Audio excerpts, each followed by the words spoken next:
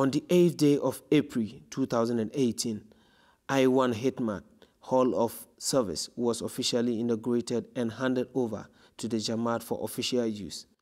A 3-story building with offices, guest rooms, kitchen, conference room and others. The event started with a Quran recitation from Mr. Abdul Basit Bonsu and an opening prayer by Maulana Al-Hajj Mohammed Nur bin Salih, Amir and missionary in charge of Ghana Jamaat.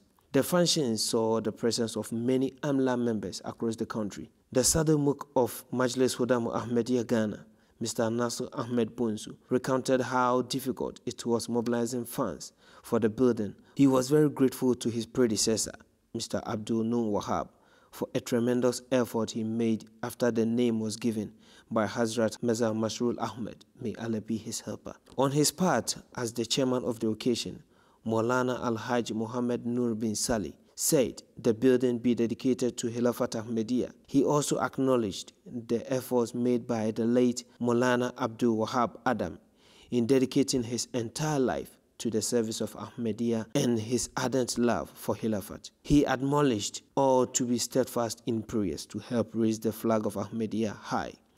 The function ended with a prayer, official sword cutting, and inspection of the various departments.